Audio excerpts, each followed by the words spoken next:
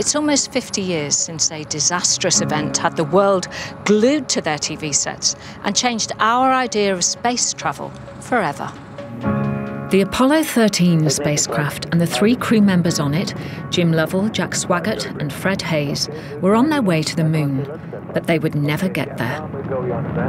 2 days into the mission, a faulty oxygen tank exploded, starting one of the biggest and most fantastical rescue missions in history. Jerry Griffin was one of the flight directors at NASA at the time. I'm meeting him at the National Space Centre in Leicester. When the oxygen tank exploded, we had never seen anything like that, and we didn't simulate that kind of failure. It wasn't until everyone was home safely that NASA was able to work out exactly what went wrong. Now, it happened up there in space, so we can't show you precisely what happened, but here on the safety of Earth and at Leicester University, we're going to conduct an experiment that does show just how explosive things got up there. A fault in one of the liquid oxygen tanks had caused the liquid to burn away, leaving a highly pressurised gas. Astronaut Jack Swigert flicked a switch to power the cooling fans, but a short circuit created extra heat, which increased the pressure in the tank until it exploded. Dr. David Weston has designed this simulation, and I brought Jerry along to see what happened up close for the first time in his life. So what we're going to do to simulate this, on a much smaller and safer scale, of course, is I'm going to use a standard pop bottle.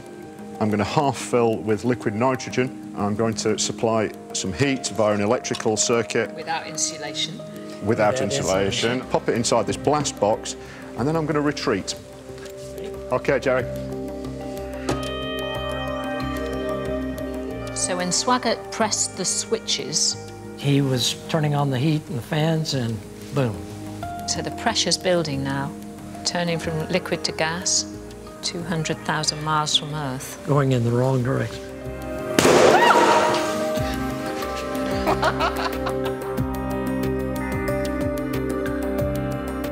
It's quite dramatic. It is, isn't it? Oh, it is. Just, And that's tiny. yeah, this test kind of brings it home that it was powerful. Even 50 years later, it still says, wow, we were probably fortunate that we didn't damage something else. On Apollo 13, astronaut Fred Haise knew they were in big trouble. At NASA in Houston, Texas, I spoke to the man himself. Well, it was a very large bang, a noise, and I could see a sea of debris, like little kernels of popcorn. Okay, Houston, we've had a problem here. This is Houston. Say again, please. Houston, we've had a problem. My feeling then was just a sick feeling, was sick of my stomach. I really thought that, okay, now the game is on us. This is survival. The first part of the solution Mission Control came up with was to send the damaged spacecraft towards the moon to use its gravity and slingshot back to Earth. We calculated several ways to do it and finally took the fastest route home, and it worked. That was a sound decision to get us on a path, at least, that got us started on the way home.